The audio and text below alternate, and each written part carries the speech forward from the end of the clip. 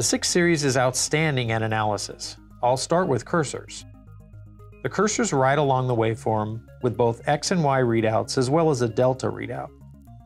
The cursors can easily be moved using the touchscreen or the multi-purpose front panel controls.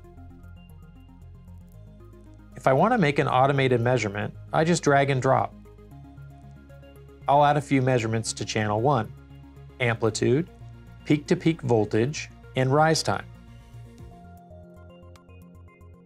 Each measurement includes statistics to help you get a handle on long-term variation.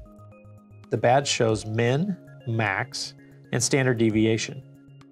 I can jump from measurement to measurement, or quickly find the maximum or the minimum measurement. Results tables provide even more insight into the measurements and their variation.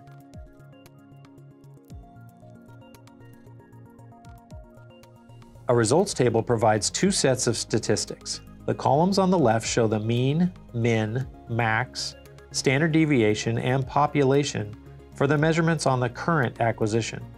The columns on the right show the accumulated statistics on all measurements made over all acquisitions.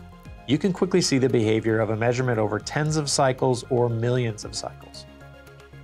I can also look at a measurement's behavior through a single acquisition as a trend plot.